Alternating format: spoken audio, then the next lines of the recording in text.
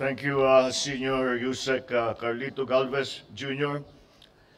The chairman, please be seated. The chairman and CEO, Philippine Military Academy Alumni Association Incorporated, Ambassador Vidal Querol. Secretary Ed Año, the National Security Advisor. General Andy Centino, Chief of Staff, Armed Forces of the Philippines.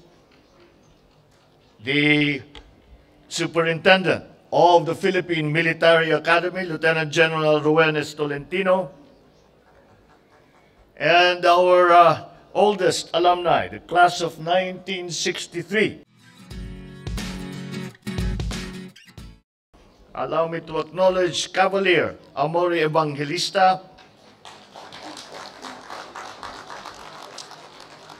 host classes, other alumni, and their respected families, the Cadet Corps of the Armed Forces of the Philippines, awardees, and other distinguished guests, ladies and gentlemen. A pleasant day to you all. It is my pleasure to join you in today's homecoming as we celebrate the long and illustrious history of the Philippine Military Academy. It is an honor to be surrounded by the alumni of the PMA, an institution that has been a pillar of stability and significant part of every part of our country's history. Since its establishment in the 1930s, the PMA has produced selfless individuals who have offered their lives to defend this country and preserve the democratic ideals and freedoms that we all enjoy today. I am filled with gratitude, as is the nation, for your contributions to the collective effort to build our beloved Philippines. In honor of those who have sacrificed their lives to build this path for us, we will continue to develop this country and aspire for better lives for our people. In the past 7 months, we have been working hard to steer the country to a high-growth trajectory. The current operating environment is uncertain and grows increasingly complex. As we continue to develop our internal resources, we must pursue a path of prosperity that contributes to goals shared with the international community. We have cemented our bilateral relations with our allies, with our partners, with our friends. And as we work on translating these investments into material benefits for our people, we must ensure that we continue to preserve the security and the safety of our nation.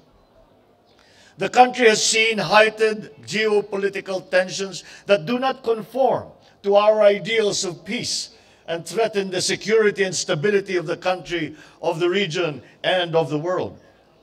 This country will not lose 1 inch of its territory.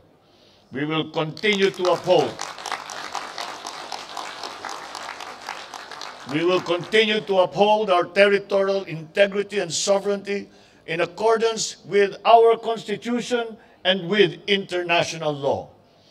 We will work with our neighbors to secure the safety and security of our peoples. I am aware that some of you have continued your service in the private sector, while others have remained in government. And I hope, in whatever capacity you serve, you continue to lead a life of service beyond self, an ethos we can attribute to a premier institution such as the Philippine Military Academy. As you celebrate the accomplishments of the PMA, I would like to congratulate this year's awardees for your exemplary performance of your respective duties. Let that exemplary work be emulated and ignite a desire for service in our young cadets. Inspire them once more to become leaders of character.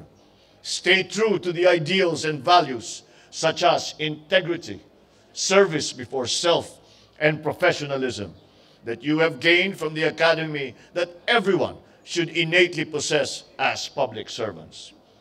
Rest assured that this government, together with the Filipino people, are with you as we march forward towards achieving a safer, more peaceful, more progressive Philippines. Once again, my warmest greetings to the alumni and congratulations to the awardees. Maraming salamat at mabuhay ang PMA. Magandang umaga po sa inyong lahat. Thank you, Mr. President.